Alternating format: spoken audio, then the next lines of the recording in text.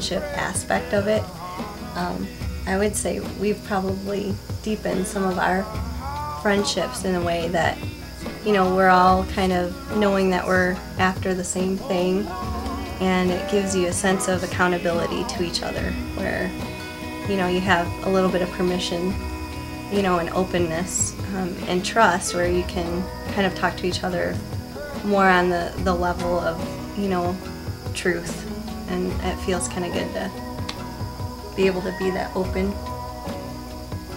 Yeah, because sometimes, well, being truthful, sometimes people don't really like that, but you're more open now to receive it, I think, than, well, at least I might be a little bit more.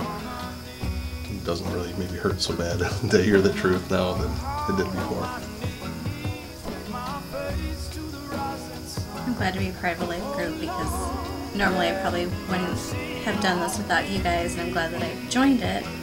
I think spiritually I've come a long way from where I started, and it's nice to know that there's a support group there. That if you have an issue, you can talk to each other, you can kind of vent a little bit, and it's okay, and someone usually has something positive to say that really helps. And if there's something I don't understand with the Bible, it's nice to get other points of view. They help me see it in a different way. So I really enjoy that too. I think we've all become closer because of Bible study. For me, being in a life group has helped me to study more. I don't think if I was not in a life group, I don't think I would be challenging myself to read as much or talking to other people about what I'm reading as much to try to gain a better understanding of it. At church, I don't think I'd be as apt to just go up and talk to somebody.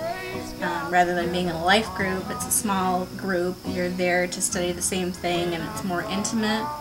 And I think that strengthens your relationship with other people, and it helps you realize you do need people in your life too. My name is Doug Kowalczak, and I approve this message.